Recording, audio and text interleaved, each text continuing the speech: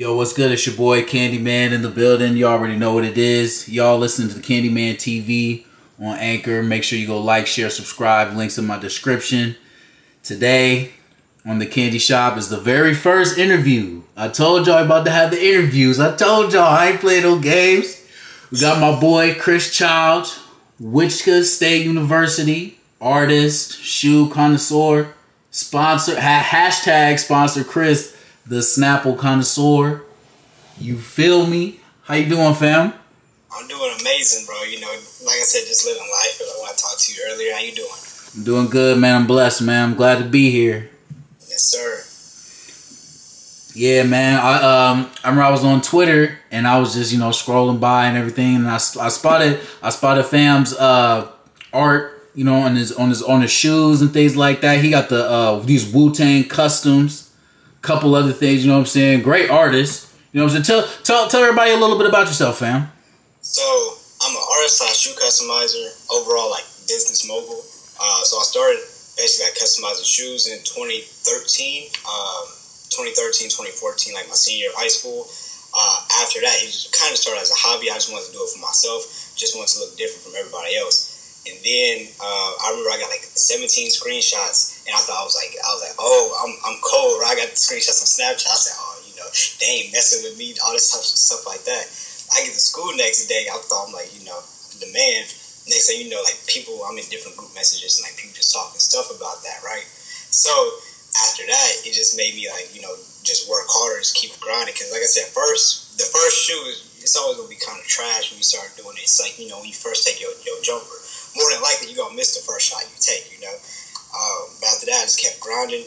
After that, I went to college. I went to Wichita State University. And then freshman year, I really didn't do nothing. I did a couple of shoes. Got me in a couple of magazines. A couple of celebrities reached out. I was able to work for them. Kept grinding. Sophomore year, took it more serious. And then after that, I just had my head down. And just kept working. After that, I studied abroad. I went to ESCE, the International Business School in France, and for 6 months. Then I graduated, came back, focused more on my business, started growing, started buying more assets, started learning more about, just more about business, entrepreneurship, credit, stocks, all these different things like that. And so now we're here right now. Okay, yeah.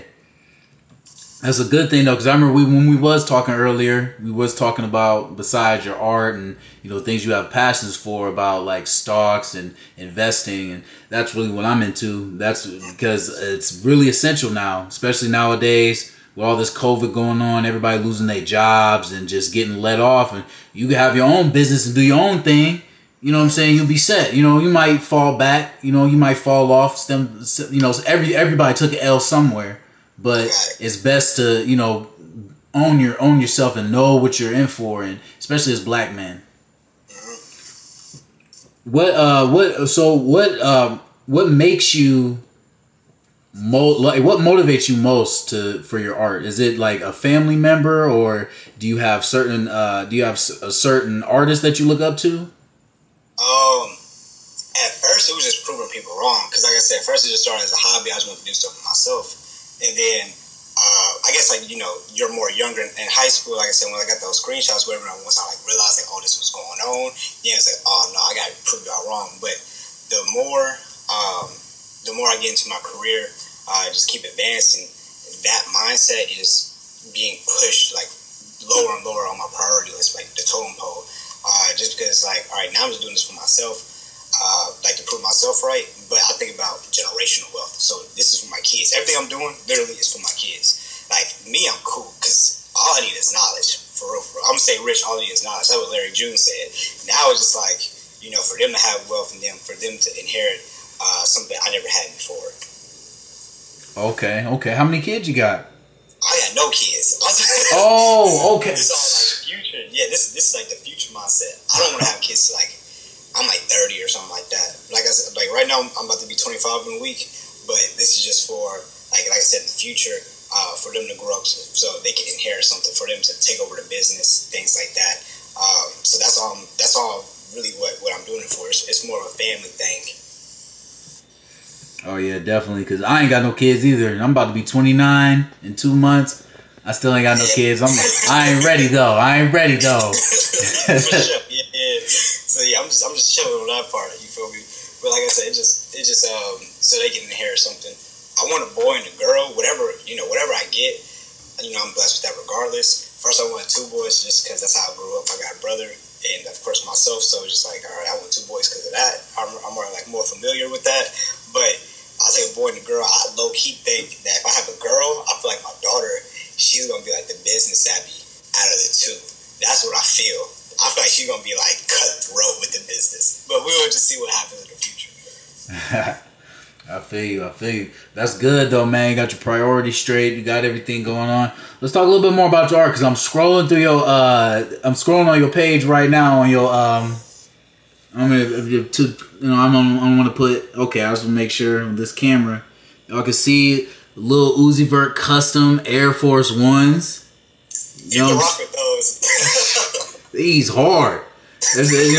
Y'all need to go on this website, man. I know the phone a little small, but these hard. Y'all need to check this out. The Super. See, I'm a Dragon Ball Z fan. When I seen the trunk shirt right, I was like, oh yeah, I got a rocks with him. R.I.P. Kobe. You know what I'm saying? Art of Peace. Look at rose gold drip. Look, you know what I'm saying? And my dog got the website hard for real. Nice little website. I'm telling you. Yeah, I like your art because it's especially because it's what you do and you following your passion. You know what I'm saying? Like that's what I really try to strive for a lot of people because if you work for somebody that you don't really see yourself there for a long time, it really takes a toll on you. You know what I'm saying? And it's just like working these 9 to 5s. It's good.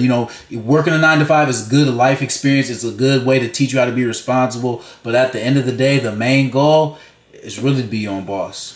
Yeah, for real. Like, when it comes to your goals and your dreams, you got to make sure that first you can't listen to everybody because everyone's not going to have that same vision as you just because one, it's either they lack knowledge as in the context of what you want to do or just in general, like, when I started doing shoes, everyone was like, bro, you want to do what? Like, get out of here, you're tripping. But mind you, customizing shoes just, like, became a big thing now, In 2013, it was not a big thing at all. So people was like, bro, you want to do this, you want to do that? No, you're tripping. How you going to make a living? How you going to do this? And the whole time I'm like, you just don't see the vision. But it's like, you don't see the vision because you haven't done the research like I've done the research. So it's no knock on you. It's I spend more time learning about this stuff. I see what's going on.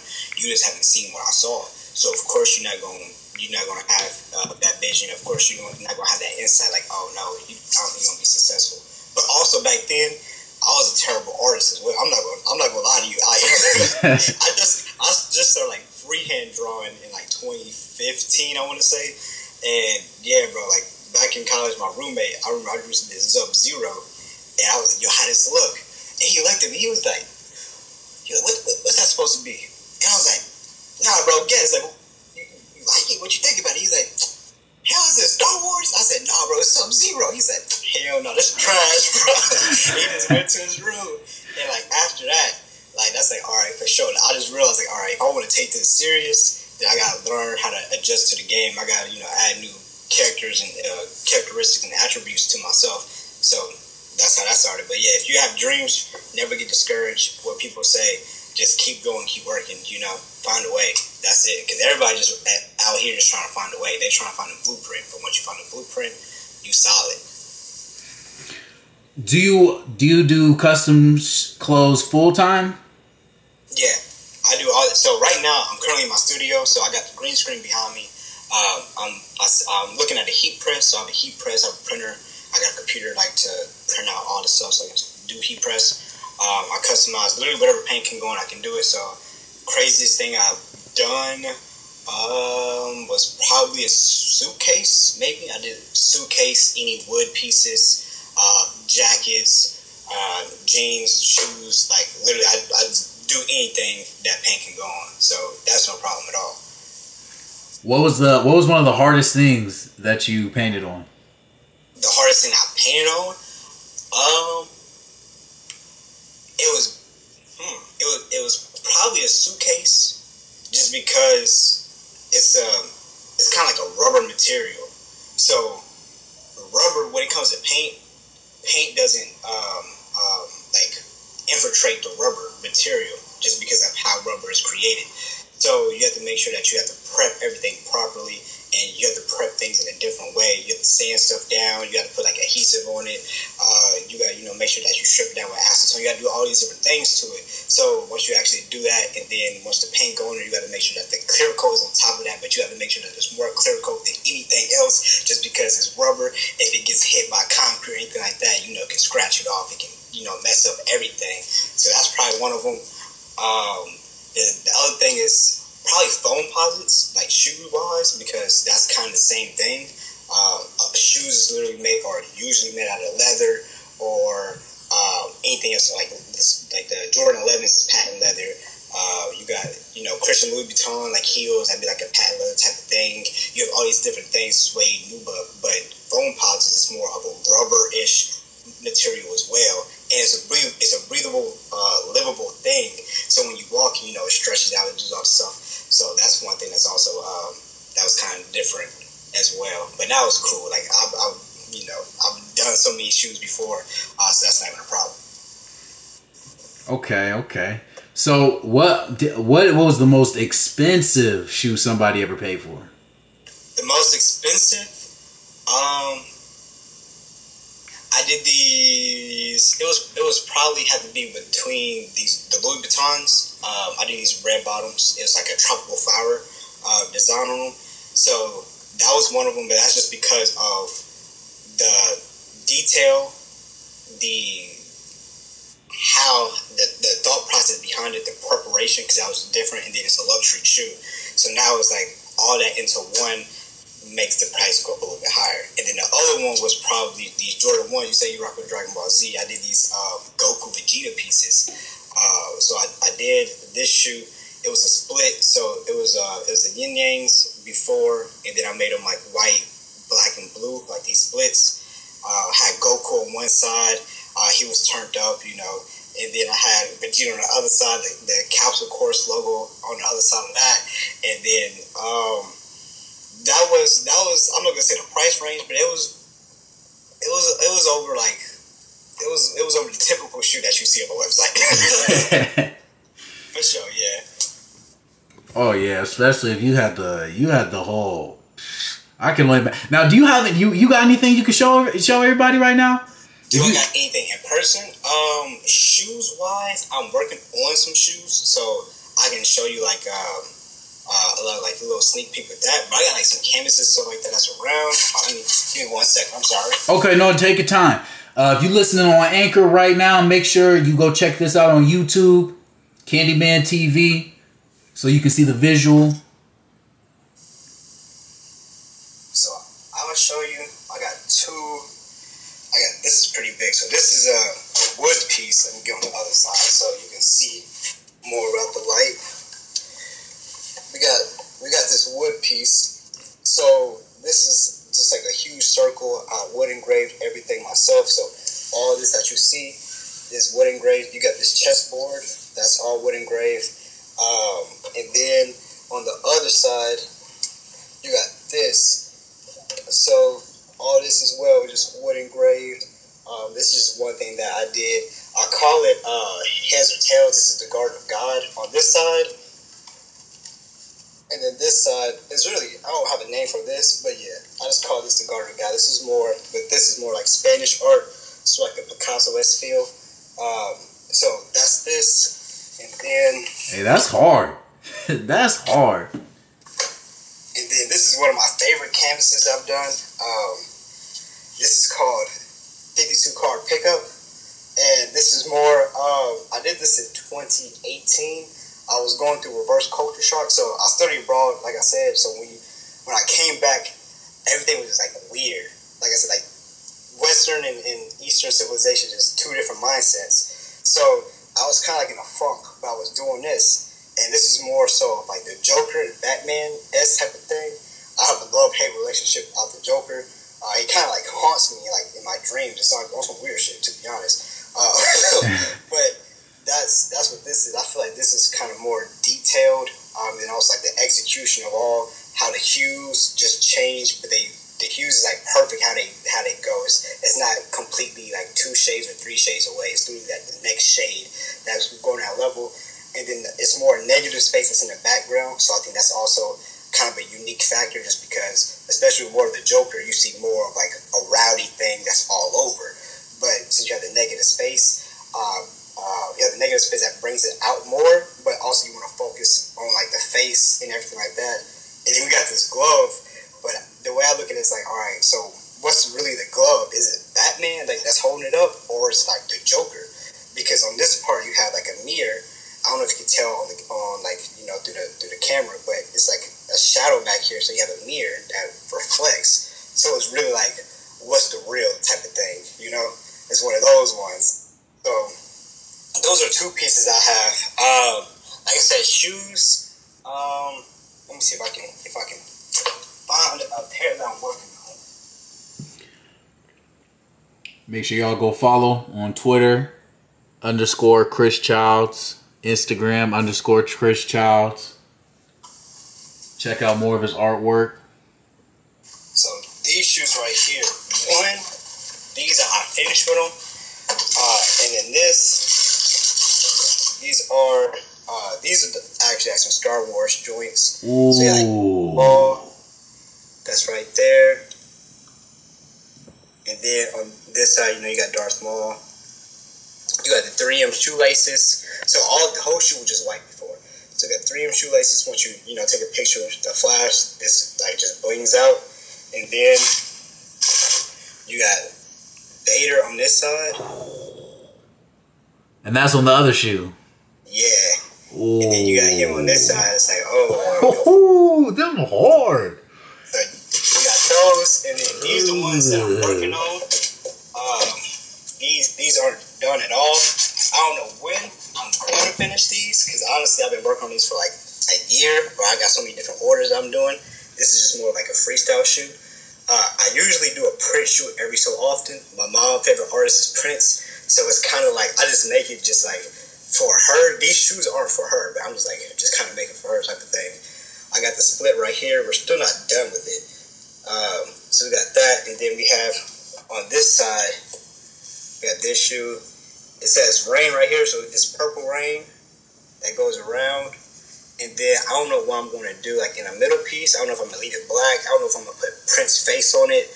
On the Jumpman back in like 2013, people used to put like the actual person face. So people would put like Prince right here as a Jumpman. I don't know if I'm going to do that, like just to go back to like the retro days. I don't exactly know what I'm going to do with that. But the bottom is going to be white. It's taped right down on it. I might add like some luxury shoelaces, like some gold shoelaces or something like that. But we'll see. Those are those 2. So yeah, that's just that's some stuff that I'm working on or I completed. Everything else, like I said, like that's basically all that I got with me right now. Everything else has already been shipped out. Like I said, I make shirts. I have my own clothing company. So the website, you got Shop Chris Childs. That's like my brand. But then you also have my t-shirt distribution, so I make shirts for people and stuff like that. So I just ship out a whole bunch of shirts for other people's brand. So that's basically what I do. Like I try to help myself, as in promote myself, extra quality. Always stress quality over quantity, because I don't care how much you're putting out. You can put out 30 things, but it's all mid. Like who cares if you put out 30 mid stuff, But if you put out 2 pieces and it's like, oh, this is quality, then people gonna go over the quality. So all clothing is like extremely nice material, extremely soft, breathable. Same stuff with the prints. You can wash it 100 times. It doesn't fade or anything like that. So that's what I try to stress. So if I see a problem, then I try to solve that problem for other people. And that's what I was noticing with the clothing stuff, like the distribution stuff, that other companies around. I'm from Kansas City. All the other companies around here in the metro area, they was taxing people. And I was like, all right, I see that y'all taxing people.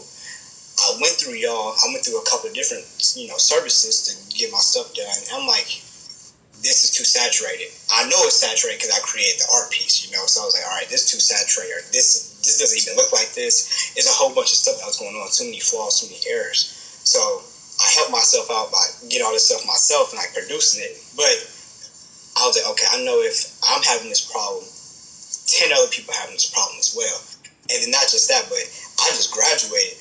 You know, I was a fraternity in college, so I also know, like, okay, these people need shirts as well. They need clothing items, they need all this stuff like that, because they usually get X amount of clothing items per semester. So my whole thing was, okay, I can go, I can use that community, I can reach out to them, I could supply this service towards them. I can help them out by, you know, cutting down the cost, because these people are going to be taxing them X amount. So I can cut down the cost, make things more affordable, but also give you better quality products. So both of those kind of going hand in hand with my personal brand, but then also with, you know, kind of like my service brand as well, with the t-shirt distribution. Okay, yeah. That's what's up though, fam. You got the whole business going on. Plus, like I've been an entrepreneur my whole life, honestly. Like, I worked jobs. My first job was at Old Navy. It felt like Kanye. That was like a little temporary job. You know, I just worked Christmas. After like 2-3 months, they let me go because, like I said, it's only temporary. People only want you like for Black Friday, especially like during retail. After that, I worked in a nursing home, and that was probably the best job I ever had. Not from actually working there, because I hated that job. Like, I absolutely hated that job. I mean, I'm in a nursing home. I'm working with my friends. We like in the kitchen, like, you know, scrubbing dishes and taking out the trash and doing all this other stuff. So we in the kitchen doing that. So I'm cool with my boys, you feel me? But the managers and stuff like that, I wasn't cool with them. We just around like death. Like, you know, we in the nursing home, people dying there 24/7. You know, multiple people a day. The first day on the job, I was stuck in the elevator with 2 dead bodies. So it's like that experience. You know, it's like, all right, this ain't for me. You feel me? Like, no, we got to do something about it. Like, it's simple as that. And so every so often, like, you know, I in college I have jobs and all this stuff like that. But it was more so, I was always, even from like first grade of elementary school, like, selling something or something was going on. So it's more like, all right, how do we keep doing this? Because obviously something is there if I was always doing this my life. Okay, so what other plans do you got? I remember you said you were into the stock market and building credit, especially credit, because the credit is really everything. What made you want to get into the stocks? Because I recently just got into stocks. Like, I've been wanting to get into it for a while, but I recently bought some, and I'm doing pretty well for myself for, you know, starting off. How long you been into stocks? I've been looking at the market since 2015, 24, like the end of 2014, beginning of 2015. But I haven't participated in the market until last year, until COVID actually hit. So once that happened, in March when we went on shutdown, I said, okay, now I have to participate. Like, there's no other option. Just because I've been watching it so long, I've been seeing things go up and down. At that point in time, I didn't know how to read charts.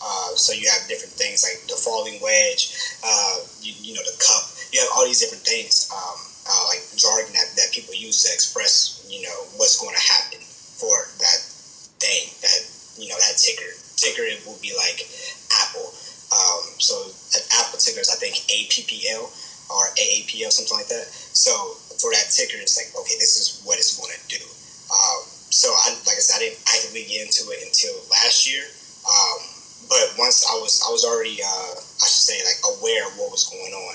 So after that, like, all right, I got to be active in that, because so much stuff was going down, and you never want to buy at a high. You always want to buy at a low and then let it run up. So that was the reason why I got into that, and because also the fraternity that I'm in, all these people, I was seeing people, like, you know, pull up in Porsches. We will go to like these houses and stuff like that.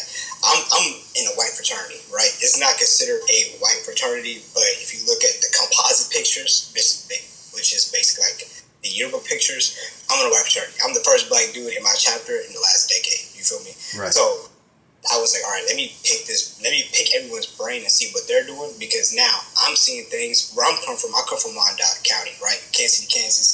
This is the 6th most dangerous spot in America. You feel me? Like, simple as that. You can look it up. So it's like, all right, I'm around this, but I see this. So I'm in a whole different environment. Let me pick everyone's brain, because everyone, either one, do not take this road that I take because of anything. When I first I literally like fought with my homies because he was like, bro, you joining the white fraternity? Like, this is crazy. Like, no, like, you a sellout, that type of stuff. Like, we literally like fist fought, you feel me?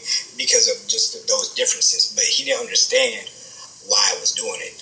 So it was more like, all right, I gotta get this education. I gotta learn this because like I said, the environment that I come from, we don't know this at all. We don't know about credit. We don't know about stocks. We don't know about none of that. So like, let me pick these people's brains, and now I pick these people's brains, and I got that game. It's like, okay, let me first use this for myself so I can see what works and what doesn't work, so I can learn how to execute that. But then once I learn the execution wise, I can go and start teaching people myself. Just because I'm all about giving back to the community. I'm huge like for the business and stuff like that, and just try to give out that education. And I don't know if I answered your question. No, you good, fam. Because this is good knowledge. People need to hear this. Because that's what I like. Because a lot of black communities don't know nothing about stocks. Don't know nothing about credit. Like right when I was growing up, the only thing I heard about stocks and credit, there was like, oh, don't get a credit card because you're gonna go in debt. Oh, don't do the stock market because you're gonna lose money. But they would never explain how did I lose this money? How would I be able to make it back, or how would I be able to do better? But that's a good thing because we're in the generation that we're in now is a lot more conscious and a lot more aware of financial stability than what our older grandparents and great grandparents and things used to be. So we just gotta stay prepared, especially because we starting young. We both in our 20s. You know what I'm saying? Then that's a good thing. That's a good thing, and you're a good inspiration, especially in your community, in your city. You're good inspiration because we need more influences like you. You know what I'm saying? We need more influences that are positive, that are gonna help spread generational wealth, like you was talking about earlier. So that's really a good thing. So is there anything else you want to say, or give any shout outs? Let's see. I got a book coming out. If you want to learn how to customize shoes, I have an ebook. I have that. If you want to know about traveling, that's also coming out as well. And then another book is coming out about credit and just about learning more about your business. If you want to have your own LLC and stuff like that, because people, they always tell you about getting a business, but no one actually tells you how to properly go about that channel. So that'll be coming out as well. That's one of my last books. The customizing book will be coming out next month in June. Also with the Traveler's Guide as well. So if you want to travel anywhere that you want to go, any place that I've been, I have screenshots. I have places, highly recommended places like where to go to eat, save money, watch how to get pickpocketers and stuff like that. All these different things. And then the credit one, that's would be one of my last ones, just because I want to make sure that is start to finish remotely sound, or everything that you need, how to increase your credit, how to increase your credit not just as your person but also as your business. Then you just go about investing and going about your LLC. Besides that, my website is www.shopchrischilds.com. You can follow me on Instagram at _ChrisChilds. Same thing on Twitter. My YouTube is Chris Childs Life. There I just basically just vlog my lifestyle. Also I do about shoe tutorials, also different things about art tutorials, help people out as well. And then I'm going to start doing printing on there as well. So if you want to learn how to print your own clothes and how to make stuff properly, and then also comparing prices to other equipment, I'll be posting videos on that real soon as well. So yeah, that's everything. Shout out to my boy Tess. He also a customizer. You can find him on Off Day Customs. Shout out to my boy B Park. That's Original Visions. All these are wonderful artists. Everyone in KC is doing a lot of great things, not just with the artists, visual artists, but with music wise. Aaron Alexander, AL, Juby the Truth. He's got on BET. He's a finalist. So go vote for him. I'm just giving out shout outs right now. Hot Colors, Eric Rice, Play Oz, all these people doing crazy things. They've been on Google. They've been doing crazy stuff for the city, and some of these people, they do so much, they do high things which should be talked about more, but they don't have the recognition that they should get. And so I just want to be over here to give y'all to express love. I see what y'all doing. I love what y'all doing. Y'all keep working hard. Y'all keep grinding. All right, y'all. Chris Childs. My boy, entrepreneur, self-made. Yes, sir. Y'all make sure y'all go follow him, man. Y'all, we got more to come soon. Just stay tuned. I appreciate it. I'm glad to have. Oh yeah, I can't be rude. I'm glad to have you as a guest. I'm glad that you took your time out your busy work schedule. You know what I'm saying? And you was the first interview. I told y'all. I know. I said I was delaying. I know I was on delay. But my boy, the very first guest, legendary interview. By the way, this is legendary. Appreciate it. This is legendary. There's two legends. Y'all better watch out. But yeah, man, I'm glad to have you as a guest on the show. I'm definitely, because I'm in Missouri too. We definitely gonna have to link and do some business together for sure. 1,000, yeah. Oh yeah, bro. I was gonna say that. I'm for real. For sure. All right, y'all, man. Y'all stay tuned. This is the Candy Shop, and y'all have a wonderful day.